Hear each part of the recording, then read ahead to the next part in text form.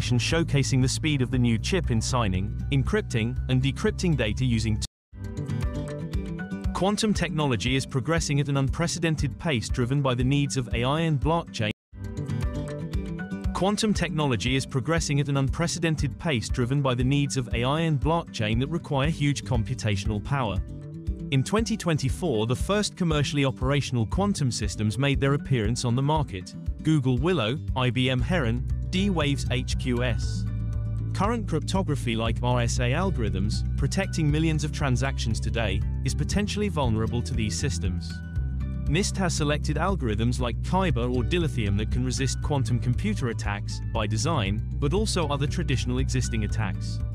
To ensure secure transactions in the quantum era, connected devices must authenticate, sign, and encrypt data using secure microcontrollers optimized for quantum-resistant algorithms. These microcontrollers must operate efficiently in terms of time and energy consumption while maintaining compliance with existing security certifications like FIPS and common criteria. SEALSQ's quantum-resistant hardware platform will hit the market in 2025 both as an open platform and with a certified trusted platform module firmware. You will now witness a demonstration showcasing the speed of the new chip in signing, encrypting, and decrypting data using two quantum-resistant algorithms, compared to the MS6003, a powerful traditional secure microcontroller.